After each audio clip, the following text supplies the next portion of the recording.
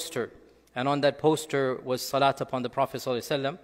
And because of this, the people revolted against him, erupted in anger, a mob formed, and they killed him and burnt him. And they said this is justified because it is blasphemy. It is dishonoring the Prophet ﷺ. I have gotten a lot of emails, and some of you asked me, is there something called blasphemy laws in Islam? And before I answer this question, I would like to state the question itself is actually not the right one to ask. You have jumped 10 steps ahead, and you're asking, is there something called blasphemy laws? But the reality is that what happened is a tragedy regardless of what the books of fiqh and laws say. Because no scholar and no madhab and no sensible person in Islamic history has ever allowed mobs to become judge, jury, and executioner. So the very fact that we jump to the question, what does fiqh say, indicates we have lost some steps in the middle. Regardless of what happens in a court of law, the mob does not become the court of law. So we have to understand this point, that we have to look at ourselves in the mirror and ask ourselves, how is this happening? You know me, I don't mince my words. I ask you a blunt question. If a bunch of people of the Hindutva ideology had done this to a Muslim, if a bunch of Zionist settlers had done this to a Palestinian, what would your reaction be right now? How would be that anger and that rage legitimately? Then why is it amongst some people, not all, that when it happens in our lands, by our people, there is a deafening silence? Why the double standards? Mob mentality is never justified, ever, in any system, especially our system. And when one of ours makes a mistake, we should be the first to publicly say, we have nothing to do with this. It is reported in Sahih Bukhari that the Prophet ﷺ sent Khalid ibn Walid to an expedition, and he made a mistake and he killed some people he shouldn't have killed. Sahih Bukhari. As soon as the Prophet ﷺ found out, he publicly stood up, he raised his hands, he said, "Oh Allah, I dissociate in front of you from the actions of Khalid. I didn't tell him to do this. This is his, not on me." He publicly made a disclaimer. Islam has nothing to do with a mistake. It was a mistake. Inshallah, Allah forgave him. But you cannot just be quiet in the face of this mistake. Muslim communities cannot be quiet. And people are asking, and it is an incorrect question, what does Islam say about blasphemy? Regardless of what Islam says about blasphemy, that is not to be done by individuals, by mobs, by factory workers. And the very fact that this is so common, and the very fact that society is jumping to the 10th question indicates we have bigger problems we have to worry about. But to quickly answer the question before moving on to the crux of the matter, what does Islam say about blasphemy? It is true that in an Islamic society, we will have red barriers that publicly cannot be done. Just like in this land, the purpose of law is civil order. And so when certain things happen that shouldn't happen, the law comes involved. So in an Islamic land, there's no question that we don't want open mockery of Allah and His Messenger. There's no question about that. And in our books of fiqh, there are regulations. Nobody can go in the public town square, and shout things against Allah and His Messenger in an Islamic land. That's not civil society. So if that person does this, there are laws in place. In the time of our Prophet ﷺ, multiple times he was mocked by his opponents. Sometimes he forgave, and sometimes they were in fact executed. This is the reality. But they all went to him. There was all something done by him. And multiple times, people who mocked him and made fun of him, they asked for forgiveness and they were forgiven. Multiple times this happened. So we have these instances in the seerah, and from this our books of fiqh have derived laws. And it is true that without a doubt that public disorder and public mockery of Allah and His Messenger will not be allowed in an Islamic land. But what is public mockery and what is blasphemy? Our books of fiqh are very clear. Anything that is done that is blasphemous, it must be explicit, unambiguous and clear, and it must be intentional. Two conditions at a bare minimum. There cannot be ambiguity. It must be explicit. You cannot have two different opinions about it. And it must be intentional. So suppose somebody dropped a book And then we found out it's the Quran. And he goes, oh, I didn't realize it's the Quran, it just slipped from my hands. If he says it's unintentional, we take his word for it. We find an excuse for the person. Intention and must be unambiguous. In this particular case, this person was a non-Muslim.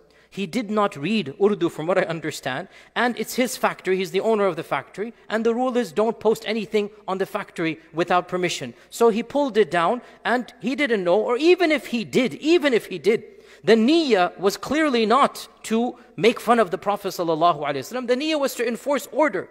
So regardless of which madhab you follow, it's a mistake to jump to the fiqh and ignore the realities. Even if it was explicit and unambiguous and intentional, you bring in the law and order, you bring in the judge, you bring in the government, and you do not take law into your own hands.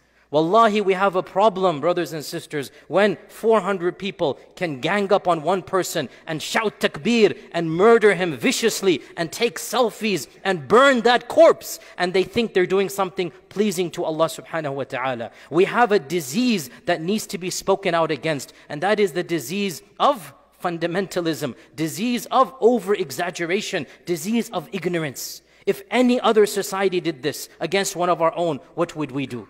Yet when it happens amongst us, there is deafening silence. The irony of ironies, I was in Pakistan, by the way, 10 days ago, and I swear to you, as Allah is my witness, before the incident, because I was the government's guest, I met high-level scholars, I cannot mention their names. And in every one of those delegations, and I have witnesses that were with me, before this incident, this was the one issue I always brought up. Because I said to them, there was a very senior mufti, cannot mention his name, I said to him, Sheikh'S, what happens in Pakistan affects us in America.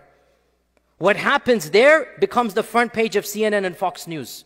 It's not disconnected anymore. And I said to him, until our ulama, meaning our Pakistani ulama, stand up and teach the people they cannot do this. I said to him, what happens there will affect our communities here. The world is a globe. And I said with utmost respect, I am also one of you, these types of incidents are not common in other lands. They're primarily in this land. And I said, the irony of irony, Shaykh Sahab, I said, Mufti Sahab, you know you are Mufti, I said, in the Hanafi madhab, this is not even allowed. The one madhab that doesn't have blasphemy laws against Ahl Dhimma, against non-Muslims. The other three madhabs, they do, by the way. The Hanafi madhab, which is actually very logical if you think about it, the Hanafi madhab says, a non-Muslim cannot be executed for blasphemy because he is already upon blasphemy. Think about it. Al-Kasani and others, the great Hanafi scholars, they say, what greater blasphemy is there than to consider the Prophet ﷺ is not telling the truth when he says he's a prophet? You see what I'm saying here, right? What greater blasphemy is there? We're allowing them to live in non-Muslim, in Muslim lands. So if he were to say something publicly, the max you can do is jail or in prison. You don't actually execute. I said to the Mufti Sahab, in Pakistan, where most of us are Hanafi here, yet in our madhab, iski gunjaish hoti hai, there is leeway in this, and yet still for some reason, our land seems to be the most hardcore in this regard. I said, can you explain to me this conundrum, this problem? He smiled and he goes, Agar mere paas jawab hota, main aapko deta. If I knew what to tell you, I would tell you. I don't know what to tell you, right? It's our people that are so jazbati, so emotional. And I said very bluntly with respect, I said, Shaykh Sahab, Mufti Sahab, if you don't collectively take a stand, if you don't collectively start preaching, something else might happen. I swear to you, I said this when I was in the land to a senior mufti, and now what happened. Because we know this is the reality of that part of the world that we are all from. And I said to another sheikh I was with that, why is there so much silence? And he told me the reality. And because I'm in America, I can say this, hum log sab dare hue baithe hain. He said this. We are all terrified of who? Of the mob. The mob, because if you dare open this topic, you become Ghustakh Rasul. You become the one that is somehow not honoring the Prophet ﷺ. And what can you do when the leaders and scholars themselves are hesitant to speak? And I encourage them, because their land, in the end of the day, I'm a visitor, I encourage them to take the leadership in this regard. And we have to ask ourselves a very blunt question. Where is this misunderstanding coming from? Even if they followed the Maliki position, the Hanbali position, the Shafi'i position, they would take this person to the court would look in, the court would say, this was ambiguous and there was no intention, so he should be forgiven, no problem. especially if they're Hanafi, there is no question then of blasphemy laws. It doesn't apply to non-Muslims. The max you can do is, as we say, ta'zir. But the question arises, and this is the awkward one I wanted to talk about. Why does this mentality exist? And I will tell you why. Because it deals directly with me and many of us here. This mentality exists because we have allowed this type of speech and rhetoric to become mainstream. Our leaders and clerics are preaching hatred of other people for years and decades. And when you preach hatred and you keep on enforcing they're this and they're that and ye log aise and they're like this, those years and decades of hate, they become concentrated in the heart. It's literally like you're pouring gasoline for years on a society. Then when somebody else lights the match, you say, oh, I didn't do that, but you did. By teaching your people who are struggling to be good Muslims, struggling to pray 5 times a day, you are prioritizing hating other people. What's going to happen? And this is the reality of the BJP. It is the reality of Zionism. It is the reality of every far right in this country. What do? They keep on indoctrinating their people to hate another group of people. And my understanding of Islam, my understanding of the seerah, we concentrate on our faults more than the faults of other people. And it's related to me directly. I'm being honest with you. You are my community. As you are aware, alhamdulillah, many people appreciate what I do, and other people are not so appreciative. And I have many who keep on releasing videos. The largest group of critics against me, he is too soft on the other groups. He doesn't speak the haqq against those groups. Do you know why I don't speak with those adjectives and nouns? This is exactly why. Because 20 years ago I used to. When I was 20 years old, that's exactly how I would speak. But as you grow in wisdom, in maturity, in experience, you understand that words have repercussions. You understand that when you preach and teach in a violent and vulgar manner to a people who themselves just need to, ya akhi, you do not build your Islam by destroying the Islam of other people. Memorize this rule. You do not build your Iman by destroying the Iman of other groups. Even if the group is wrong, you correct the idea without preaching hatred. It is possible to talk about other ideas without bringing people in, without preaching hatred. The main goal of this religion is personal tazkiyah. Come closer to Allah subhanahu wa ta'ala. But there are some people, they love to prioritize other people, other groups, conspiracy theories. They do this, they do that. And in the process, what happens? This deep-seated hatred and resentment comes, such that the smallest ambiguous provocation, ambiguous, and all of a sudden, 400 people think, Nayar takbir, and they kill somebody, and they burn him, and they take selfies, thinking that this is something pleasing to Allah. Wallahi, we have to ask ourselves, where is this coming from? And the answer I told you, no matter how politically incorrect, somebody has to say it. Because if we don't say it, and if we don't preach against it, what's going to happen? We need to stop these preachers of hate. Some of them are going around saying, Man sabba nabiyyan faqtuluh. This hadith, aslan, it is not even authentic. There is no such hadith in the books of hadith. It is mentioned in a tertiary book, Al-Kamil fi Du'afa al-Rijal, which is not even an authentic. The book is about da'if hadith. And this preacher, may Allah forgive him, I have nothing against the person, I never met him. He preaches to millions of people something that is not even authentic, and nobody corrects him. Whoever curses the Prophet should be killed. Even if the principle is in the Shafi'i school, it's not a hadith. The judge is the one after all of these entire trial. And by the way, even the Shafi'i and other schools, they say, if the person says he's sorry, he repents, you give him the opportunity to repent. Tawbah is there. Who are you to come between a person and tawbah, even if it was intentional and ambiguous? And he says, you know what, I made a mistake. I ask Allah's forgiveness. I won't do it again. Some of them have said, even then, forgive him. But for us to do this mob mentality, without any sense of justice. And the final point, and I've already dug myself deep enough, so Allahul Musta'an, but it has to be said, brothers and sisters. I am a minor student of knowledge in the grand scale of things. I don't consider myself to be a top-tier Sheikh'S Islam. A'udhu billah. I'm a tawailib, as they say, minor student of knowledge. But I have spoken not to a few, dozens, maybe even 100 ulama around the world, asking the same question. Ulama double my age, maybe even triple a few years ago my age. Senior ulama. I have spoken to Sheikh Qaradawi and others directly, many senior ulama, about this one issue. And I say this just so that you understand, this isn't coming from me. I have asked many ulama this question. In the modern world that we live in, is there room for renegotiating the laws of Islam as they apply to the nation state? Can we rethink through what can and cannot be done for the time being? Not a permanent ban, but rethink through the punishments and the ridda laws and the hudud laws.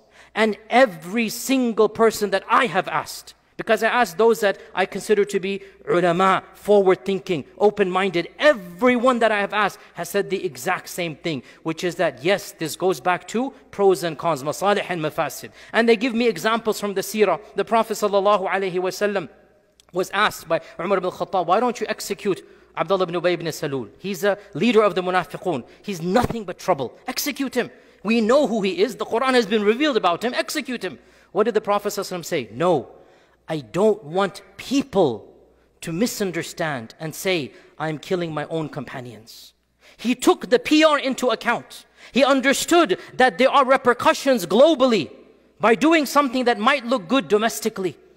When he conquered Mecca, he said to Aisha radiallahu anha, I wish I could demolish the Kaaba and reconstruct it on the original structure of Ibrahim. But the Quraysh are new Muslims. They wouldn't understand. They would reject this. They would think I'm destroying the Kaaba. I don't want to do that. So he left it upon that. He understood there's something that you look at the pros and cons. In the global world that we live in, when there are large Muslim minorities like us in America and Australia and Canada, and something happening in Pakistan has global impact, can we rethink through in the nation state certain laws? Every alim says yes, because temporarily you can rethink. By the way, the science of applying Islam at a societal level, it is a separate branch of fiqh. It is called siyasa shar'iyya. It is called Islamic political science. The fact of the matter, most minor students of knowledge, they study a book of fiqh and they think this book is the constitution of the country. No, books of fiqh are personal, between me and Allah subhanahu wa ta'ala. You don't change those just because of a culture and society.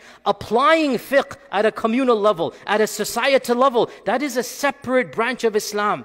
And unfortunately, many people don't study that branch. The top scholars do. That's why they all understand. Sometimes you can temporarily fine-tune. We're not saying abrogate. Nobody has the right to abrogate the Sharia. So this notion of blasphemy and of ridda, we have the right in every society, Muslim majority, to say what can and cannot be done. And that is not a rejection of the Sharia. Sadly, what happens when I say this? You have the ultra zealots. A'udhu billah, he's a sellout, he's a liberal, he's appeasing the kuffar. A'udhu billah. No, this is fiqh. As Sufyan al-Thawri said, anybody can take the most difficult opinion and apply it. Fiqh is to know when to apply the concession. This is what Sufyan al-Thawri said. Anybody can find the most difficult and say this is Islam. No, real Islam, which is real fiqh, when can we make the concession? So to conclude, I know it's an emotional topic, but wallahi, somebody has to say so that we feel that this is our religion. And if you disagree with me, come and speak with me directly and let's go back and forth. I conclude a number of points. First and foremost, it is a mistake of the highest magnitude to worry about fiqh when what happened is absolutely haram, regardless of which madhab you follow. You do not allow vigilante justice and mob mentality. Secondly, even according to those madhabs, it will be a court of law and there are many conditions. Most importantly, it is clear cut that the person intends to disrespect Allah and His Messenger and says something that is absolutely unambiguously clear. Our scholars say, Qurtubi and others, they mention, if the man says, a Christian says, God has a son, this might be blasphemous to us, but it is not blasphemy that will get him killed. That's his aqeedah. That's his aqeedah. If God has a son, then what do you expect a Christian to say? That's his belief.